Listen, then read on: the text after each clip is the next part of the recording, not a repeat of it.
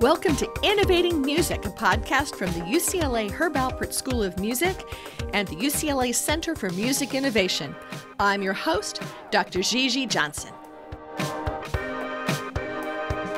We are opening the doors wider for the next year of podcasts and taking a look at futures in music, both the systems that are changing or need to change, but also how this stuff is impacting live performance and community locally and globally.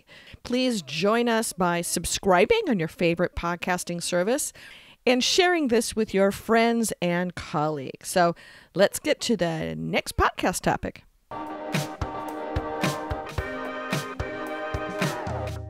At Music Biz in May of 2018, we had a wonderful time talking with Robert Singerman, who is VP International Publishing at LyricFind. We had a wonderful time talking about Robert's 14-year quest to translate music legally between languages and cultures around the world. Robert shares the story of LyricFind's path to a legal marketplace in the U.S. and then talks about the challenges now of trying to translate 50,000 songs in the top 15 languages. He sees this as a mission, a quest, with far-reaching social implications, and we enjoyed talking with him on this podcast. My main mission for the last 14 years, actually, which is now one of the LyricFind missions, is to give music subtitles, so legal lyric translations. And all my travels and the different things that I do really support that mission, and LyricFind is actually now in the business to give music subtitles. And so the business in many ways has really blossomed as both international and streaming have kind of simultaneously been growing at dramatic levels? Yes. Well, it's a digital business. So actually when LyricFind started in about 2004, that's exactly the same time where I had this idea, and I'll tell you the reason why I had this idea. I was representing the French Music Export Office in North America and the European Music Office, which was a European Commission of the European Union funded operation to really increase the sale and the media awareness of European music in the U.S. and French music in North America. There were slightly different territories, but these were simultaneous roles that I was offered in early 2004.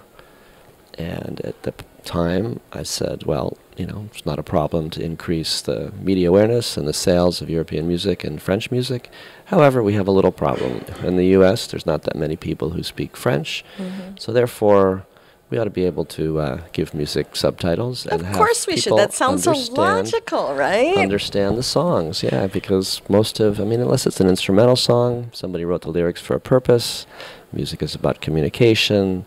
We all know the history from the drums to the troubadours to, modern rock and roll and hip hop and everything else. It's about communication, the communication between the artist through the song to the, as Bruce Springsteen says, to the person in the last row and the people who don't even get into the concert. But some of it's really culturally embedded as well. So the language is also somewhat of a cultural story. Absolutely. And songs, express our culture, whether it's in Nashville or in New York or in New Orleans or anywhere around the world, and our cultures are all somewhat different and we have some similarities also. So for me, the reason I love music and the reason I'm in this business is mainly because of what it means and what it means to people around the world, and I want to support that. And I couldn't think of a bigger or stronger way to support it than to have a system where everybody could really understand everybody's songs. Now, you said 2004, right? Was that when you were saying? And so that was when we had YouTube starting up, and I think it was actually a little before YouTube, but I'm not really sure actually. But it was when Wikipedia had already started, so there was crowd-sourced information that was actually bigger than the Encyclopedia Britannica, I think, at the time. Lyrics online were all actually at that point unauthorized and crowdsourced in a very kind of illegal way. It was peer-to-peer information trading.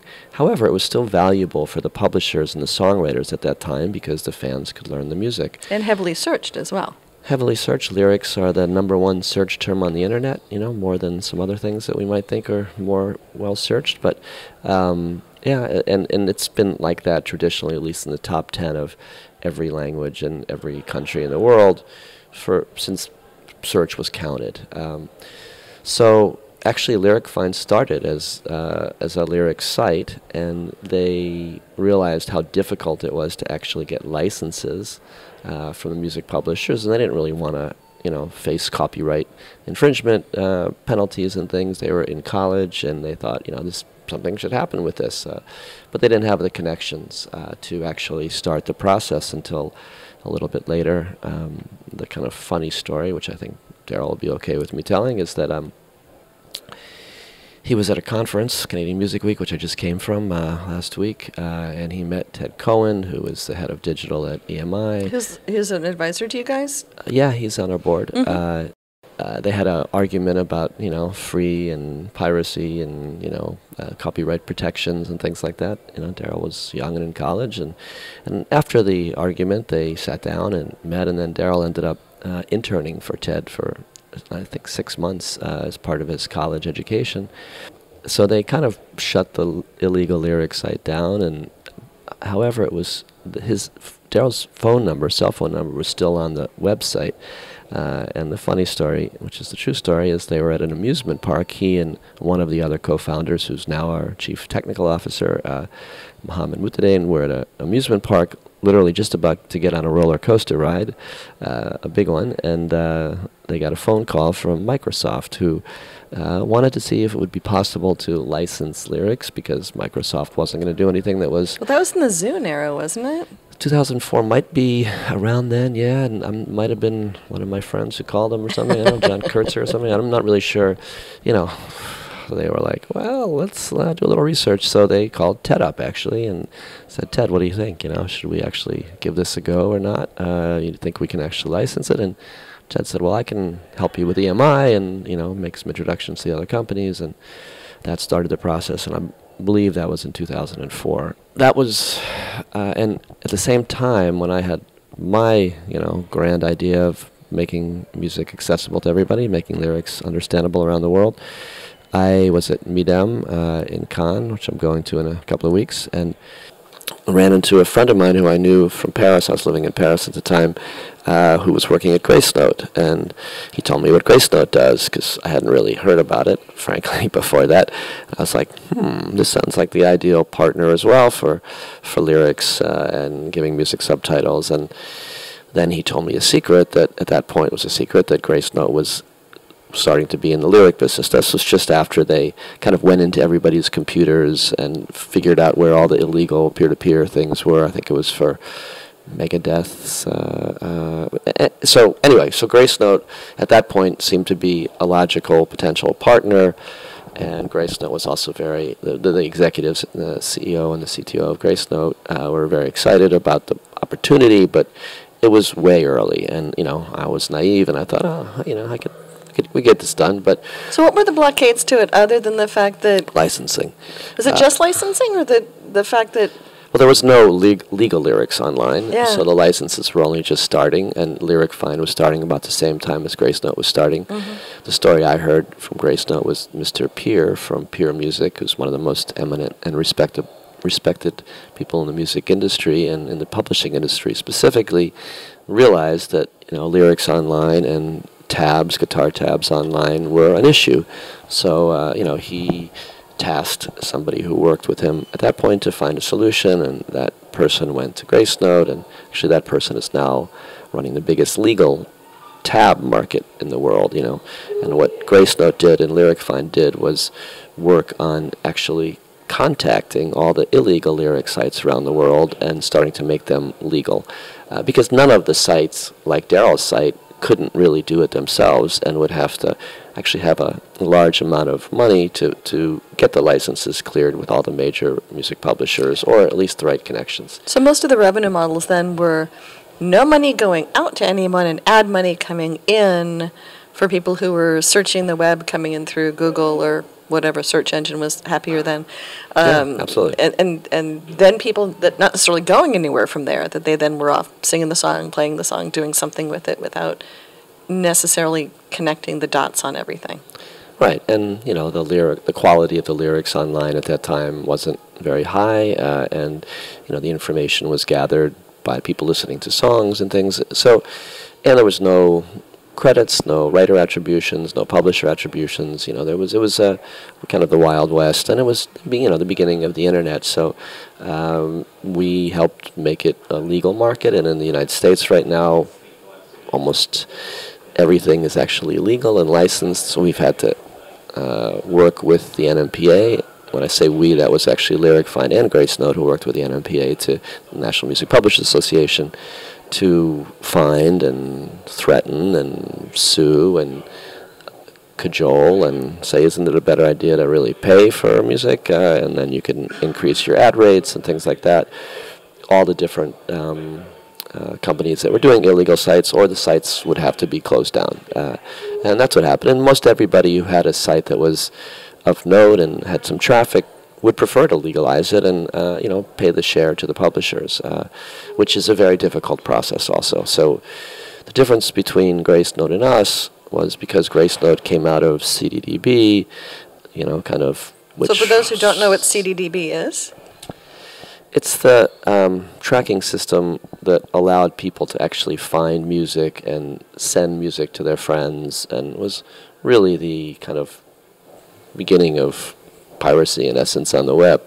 It was a very useful service at the time for the people that were online. There was nothing that was legal. Nothing existed that was legal, so it was just a way for people to listen to music and trade music and send music, across other areas. And my understanding is that it was created, they actually did it through the duration of the songs, and people were listening to music online and sending music online through that process. But because of that, and because I believe at the time Sony owned Grace Note. Grace Note's, I think, switched hands a few times in the meantime. It's owned by Nielsen now, yeah. Mm-hmm. We're now facing an era, now that you've got everything, at least U.S. legal, that we're now having so much music that is being listened to globally. How does all this work, and what is now your big challenge of the translation side of this interesting side of the business? Okay, well, to catch up 14 years quickly, eventually what happened and what has actually changed things in the music business and for fans as well is that YouTube is now doing closed captioning, which is lyric translation, and Elizabeth Moody, who's now the head of Pandora, but at that time was the head of YouTube, said it was basically because of my work, because I was going around the world talking about it, and especially the people in Asia and other major countries thought it was a great idea, and they had a lot of experience in different countries with using lyric translations for the MTV-like television video clip shows, which would then subtitle the video clips in the local language, and every time any TV station did that, usually the number I always heard anecdotally was 400% rise in viewership, and it would kind of clean up in the market, and it would be the number one provider, because everybody wants to understand the songs of, at that point it was mostly Anglophone music that was being kind of marketed and promoted. Anglophone being English language. Yeah, music that was being marketed and promoted. So anytime they did the translations, and it was also other languages within their region as well, within their country, that if they translated into the other languages, like in Malaysia, it's Chinese and Malay, and if they translated it, it would really make a huge difference. So everybody outside of the music industry understands the value of localization. The music industry never really did, because to translate a song, you would have to negotiate song by song for the rights to translate, and how much of and it's a your physical baby, process, isn't it? How much of your baby do I want for the right to translate your song, and is it the same song, or is it the adaptation versus translation? And there's choice in the translation.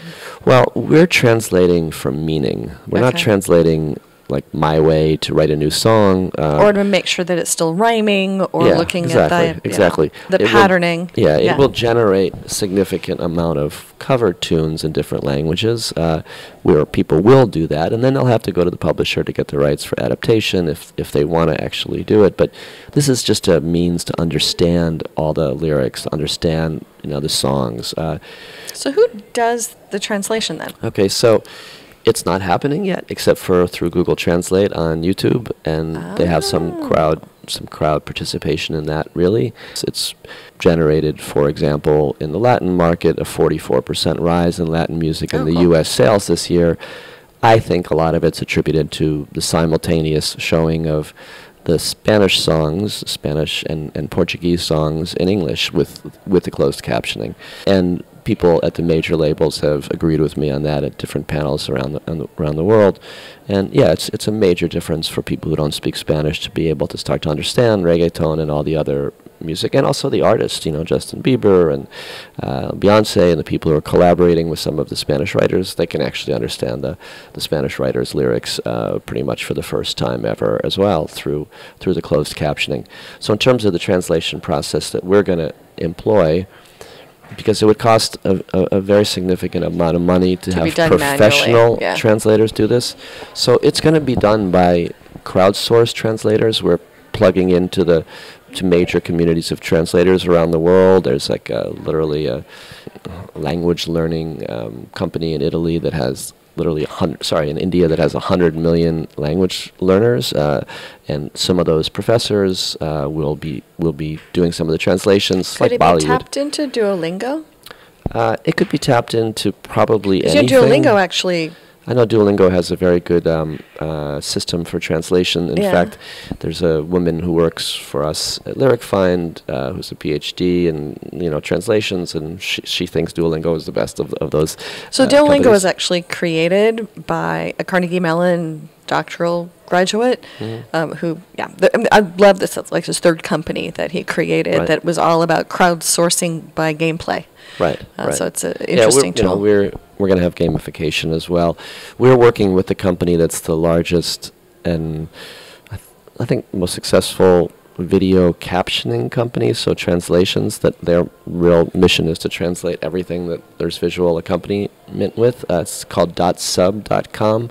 And as soon as I explained my mission to the owner of that company, he was like, we're brothers, basically, and that's his mission. Brothers from another right, digital mother, right? Right, exactly. I'm making this all happen. So .sub is currently working with us to create the best and quickest also, because we want to actually get this rolling soon, platform that has elements of gamification. It's a crowdsourced, but they also have major numbers of translators in their different. They did the TED Talks for the first 4 years. They did the platform for the TED Talks for the first 4 years. Okay. And they have major clients who are some of our clients also. And so anyway, we're creating an engaging platform for people. There are other lyric translation sites out there right now, but none of them are really business to business. They're business to consumer. Our whole motto is... You're the Intel inside of the translation side. Yeah, we're the business to business leader by far. And there's really nobody else that's... there are competitors, but they're more business to consumer. So we have the sub-licensing rights to the lyrics and to the lyric translations, because that's what took us 14 years, really. It took LyricFind 3 or 4 years just to get the major publishers on board for just lyrics. But because all the major publishers are trusted partners and clients for many years, enjoy working with LyricFind, and there's a good relationship, we've been able to also add the lyric translation part of it, monetizing lyric translation.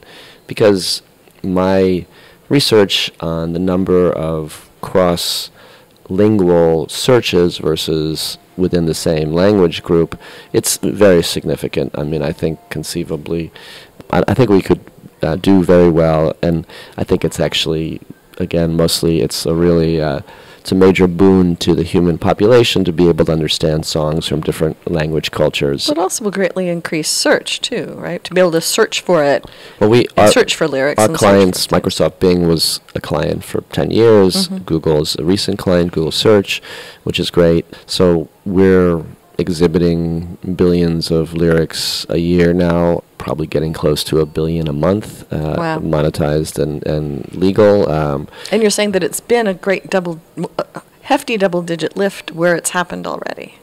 It certainly is with the YouTube closed captioning. I mean, if you can look at the trends on YouTube, there's lots and lots of people searching the lyrics in their language, and a lot of lyric translations are actually pretty mediocre on certain language pairs. English to Spanish is pretty easy because there's a lot of history, there's a lot of information, there's a lot of phrases that have been translated. But if you go to less popular languages, English and Spanish are the number 2 and 3 languages respectively to Mandarin in the world, with about 500 million speakers each, native speakers. Of course, English has many more non-native speakers than Spanish, but that still means that there's 14 times the amount of people, 7 billion plus people in the world, who are not native English speakers. And lyrics aren't the easiest thing to understand anyway, and that's why there's a lot of, search for English artists. When you hear something, it's fast, or the mix is different, or the accent is different. It's hard for me to understand Eminem, but when I saw him for the first time, when I saw his songs in the written form, actually on the movie 8 Mile, where they did subtitle his songs, I was like, wow, this guy's a phenomenal writer. Yeah. I knew he was a great writer, but I didn't really, I was never, my son is a big fan, but, I was never, a huge hip-hop fan myself, although I'd worked with some hip-hop. The ability to understand songs across languages will, in many, many instances, I think will change a lot in the world. It'll help increase tourism. It'll give people the ability to understand their neighbors. Where they Or don't could have even create new genres. I mean, there's lots of sort of hybrid genres that are now coming as music continues to be mobile across borders and now across languages. Right. Could inspire Sure. to finally figure out, maybe in my case, what the heck the Mandarin hip-hop folks are actually singing. I'm Right. very confused most of the time on that. We've been talking a lot here today, I've been listening a lot here at Music Biz in Nashville about the impact of voice and voice search. How will that intertwine, or do you anticipate that this is yet another piece of information that is going to be in that perpetually hungry maw of looking for how people actually ask for music? Yes, I mean, I went to a couple of the voice panels myself. I saw the Amazon panel, and Amazon's a client of ours, a very big client of ours. We power the Amazon search. They were talking about, play me the song that goes whatever, and a few words, and that comes up because it's in our database, and we have the search, and then it's played on whatever service there is that you have, actually, through Amazon or the other ones. That will be increased, I believe, by people speaking to Alexa in Spanish or in Portuguese, and they can say things like, "Play me play me the song that goes like this." Yeah, which also really increases the opportunities for music to be synchronized. What we say in our deck, which I believe is 100% true, is that really a fan knowing a song increases the value of the song, the revenue of the song, and the revenue of the song through all the different music revenue sources. Because when you know the words to a song, you're more likely to want to go to a concert, you're more likely to want to sing karaoke, you're more likely to, there's more sync placements as people can search for horses in Japanese or in Chinese or whatever, a song about horses that's kind of a hip-hop song. There's no longer any bar bets because you know immediately what the answer to what is that song lyric or what's the correct song lyric. Or well, you can find the answer quicker than you can used find to the be answer able to. quicker. So where might this go? I mean, you're catching fire on a concept to make a pretty big change on one of the major data elements of songs. When you're talking about translating a song, you're taking a single song and turning it into how many different translated languages? So our plan at this point is to translate the top 50,000 songs by demand that are in our database that also are synced to audio, because with the services like Deezer, for example, when you're listening to the song, the lyrics are scrolling in time, so you see the words and hear the music at the same time, and then it can be sing-along or whatever as well. So what we're doing is the top 50,000 by demand, which will probably be at least 90% of the demand, unfortunately, but at the same time we're allowing people to add their own songs, fan favorites in many different languages, because we're doing the top 15 languages. That's the plan, to translate into 15 languages. So that's 750,000, lyric translations. By the time we actually launch it on our B2B client services, we'll have many more than 50,000, and we'll have a bunch of great songs from around the world, and maybe even disappearing languages or disappeared languages or barely still here languages, which I think is also really important, because we want this also to increase the ability for young people who are maybe diaspora of a different country to actually start to learn their own songs and be able to understand them in the language where they've moved to, and vice versa. So I think it does have a real impact on people when you can understand the culture around you and understand the culture of your heritage as well. Well, so many artists the touring business internationally is growing tremendously right now. So could artists also play into this themselves and provide translations? Absolutely. Pete Seeger did that with the Mexican groups that he used to tour, a Mexican group, and U2 does that in certain language markets. Well, they'll translate the songs, and I've seen a lot of people use very creative ways of translation. And there's a fantastic artist and writer in Brazil named Emicida, who, when I met him, he decided, okay, this sounds good, and he decided to actually translate all his Portuguese lyrics. And I couldn't stop watching the video. He did the whole album, and he's just such a great writer, and reading his songs when I first heard it, because they were just so engaging as a writer and as an activist, and with a social message as well. So yeah, I think that people are going to really. So you mentioned touring. So and you mentioned the impact. Imagine movies without subtitles, or television without dubbing, or opera without surtitles. There wouldn't be much international business, or cross-lingual business without those aspects. And that's what music's been like. And traditionally, people just stole songs from different cultures because they couldn't get the rights, and they have a whole. Thought no one would necessarily notice. There's a whole history of that. Yeah, France. It's called yeah music, which was basically rock and roll, American rock and roll, and some of the stuff was almost the same, but they just couldn't get the rights and do it, and so they did it themselves. And music does cross culture, and now it'll cross culture and be understandable, so that cultures can cross boundaries. And I don't think he was pulling my leg at all, really. But when I was talking about it the first time with the then CEO of Grace Note, who's now a very powerful executive running another major company that does a lot of crowdsourced information. Anyway, he said, "Oh, that's Nobel Peace Prize." He said, because we're talking about Palestine and Israel and things like that. I was like, well, let's just get it done and see what happens. But I do really think it's important, and I think it's going to have a huge impact. So I'm excited that after 14 years of working on this, it's finally starting to come to pass. And like I said, YouTube has paved the way, so more power to them. And I think it's great that they've done that. It's a huge investment for them, probably, to change the infrastructure and the user interface and all that. And Google is actually very, very concerned and working very hard now to protect copyrights. Obviously, there's been a lot of lawsuits lately, not with Google, with other major services. And they've employed a great team at Google who have worked very hard in the publishing industry before. And, so we see that everything is moving in the right direction. That's my belief anyway, and I'm not.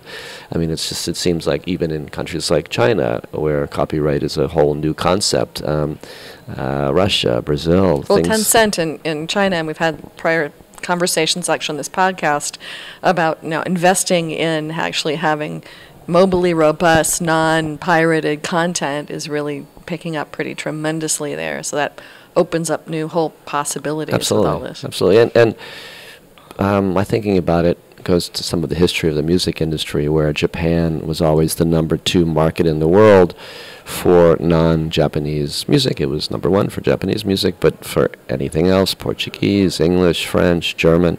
Why? Because they actually translated not only the lyrics, but also the liner notes, so that people can understand the context of the songs. And at that point, the Japanese the international to Japanese repertoire ratio was probably 60-40 international.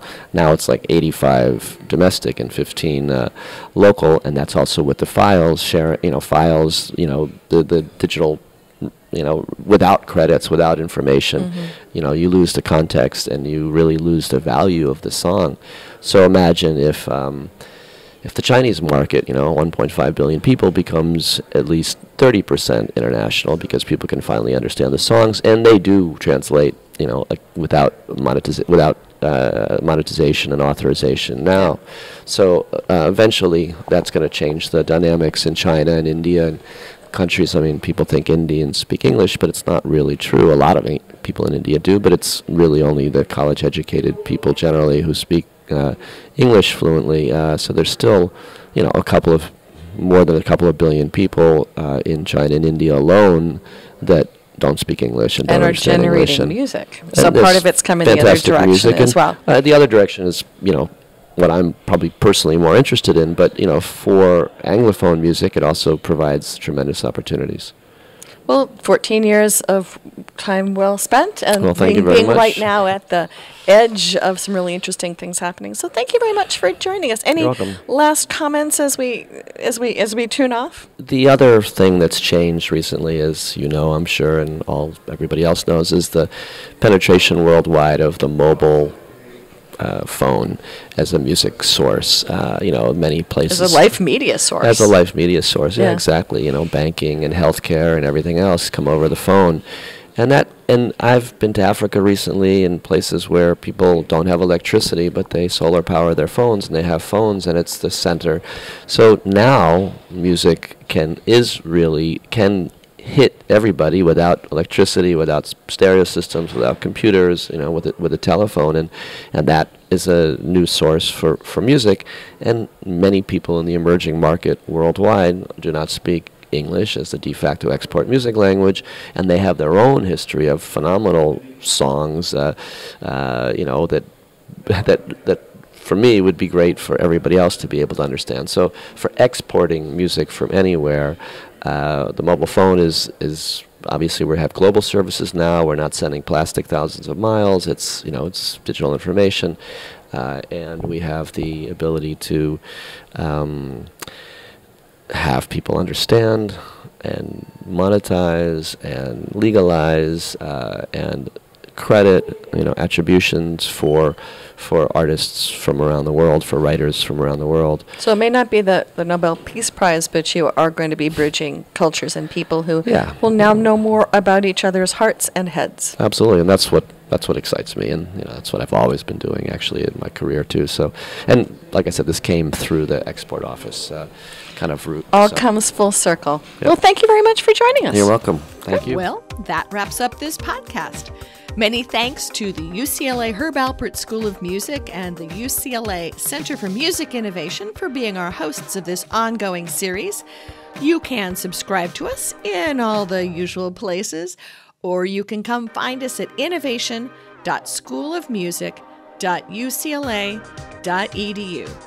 Join us again to follow the other adventures that we will be tracking down in innovating music. Thanks again.